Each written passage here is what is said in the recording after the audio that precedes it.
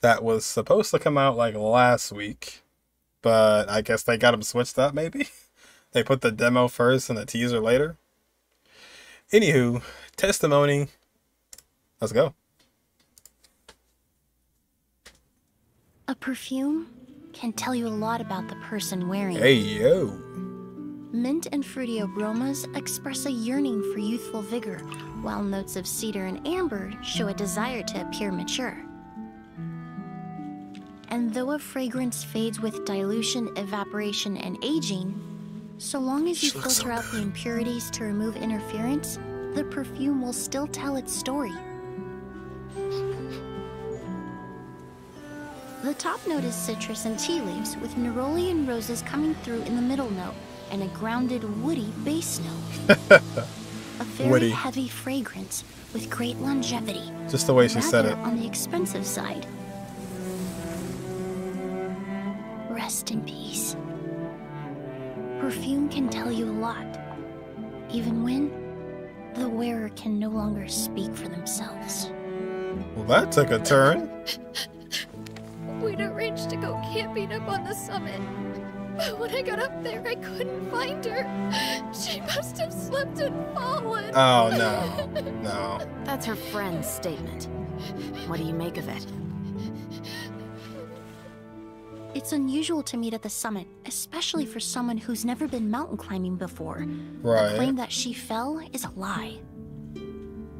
Oh? Why so sure? I was gonna say. There was no sweat among the impurities present, and no lady in their right mind would apply such a heavy fragrance before a climb. No lady in their right mind would apply such a heavy fragrance before a climb. I'll be honest, yeah, the second she said, we were gonna go camping on the summit, and then all of a sudden she tripped and fell. Or she fell. She fell over. It was like, yeah.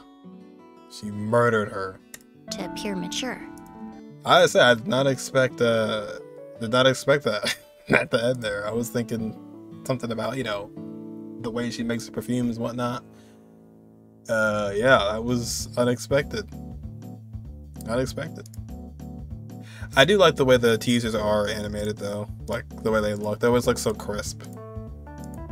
Yeah, I don't know, man. I just cannot get over Emilie's design. I just like the short hair and the glasses. And I think the voice is different. Like, I don't, you could, like, if you didn't really know much about Emilie, you'd think, like, she'd be kind of like Yelan, if you know what I mean. But, no.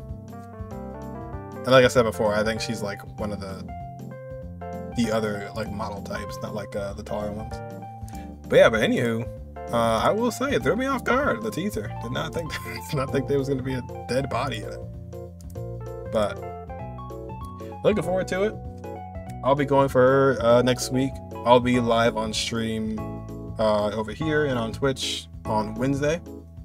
Because at Tuesday, the banner goes live at a bad time for me. I'll be walking out of the door when the banner goes live. So, yeah, we'll be back on Tuesday. We'll do our polls and we'll do a whole lot of testing and stuff like that. Because, quite frankly, there's not really much to do until Natlan comes out for Genshin. So, yeah. Hope you guys enjoyed. Let me know if you're going to be going for Emilie or not. And I'll catch you guys in the next one.